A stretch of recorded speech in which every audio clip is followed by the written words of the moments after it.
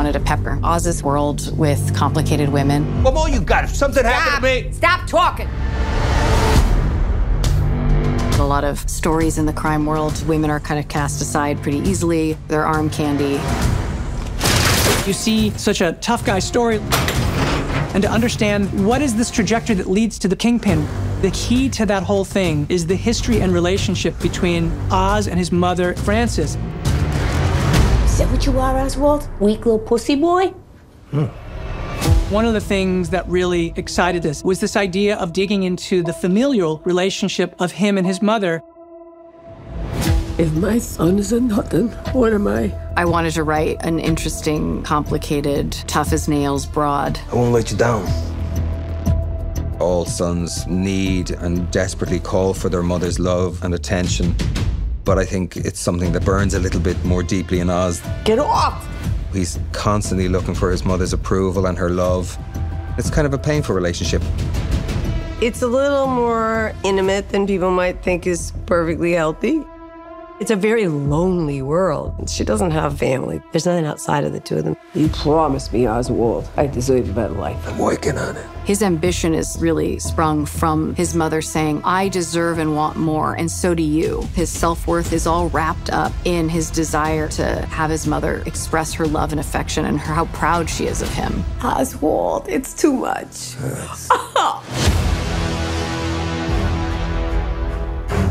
His trajectory and his desire to have power is so he could go home and tell his mom, look, Ma, I did it. Aren't you proud of me? That's all he wants. The relationship with his mother is one of those things that allows this character to really come into full bloom because it so humanizes him and her. His greatest fear, in my opinion, was that love is transactional, that there's always a cost to something, that somebody always wants something from you to give you that love and affection. I appreciate the gesture, but this is too much. He has a girlfriend, Eve, but he pays her, so that will ensure that she loves him because he takes care of her. Baby, everything okay? Yeah. When you meet someone in childhood, there's this sort of unspoken trust that doesn't really have to be fully explained. They have that. It gets tested. Eve, sweetheart, no one's untouchable. Then neither are you. With Oz, she really does try to have I've got your back, you've got mine relationship, but she's willing to drop that if it serves her.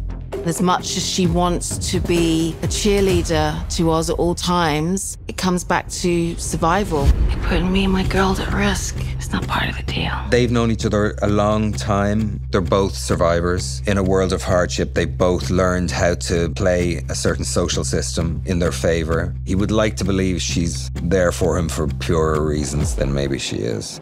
In my mind, she's his first sexual experience, so he trusts her. She's older than him, so there's always a little bit of hints towards being mothered, wanting an older woman to take care of him. Where you going?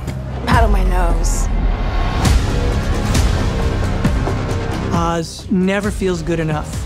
All of that really stems from this lack within him from the beginning of always feeling like an outsider, always feeling unlovable. It's a hole that he is voraciously digging into that can never be filled. It's also the thing that takes him to the depths of doing the worst things he could possibly do.